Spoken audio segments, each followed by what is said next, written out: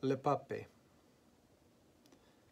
Number 5 in the major arcana is called Le Pape, the Pope.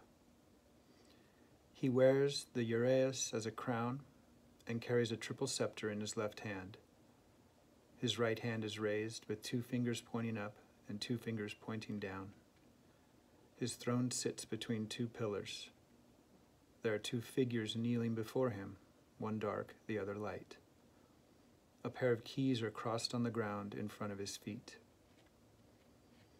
There are 2 paths for anyone who is seeking to learn that which is kept hidden. One is to initiate into a society, secret or not, with traditions that are well established.